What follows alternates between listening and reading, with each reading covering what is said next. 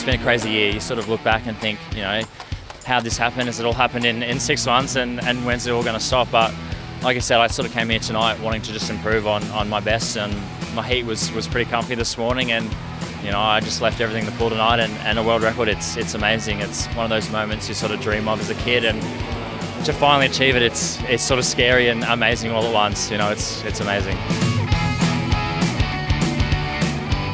For me personally, my sort of dream of becoming Olympics started, you know, in this pool, watching Sydney Olympics, and so I guess to swim here tonight and break a world record in you know, in front of, you know, in the water that so many legends have swum in, it's incredible, and it is really the pool of dreams.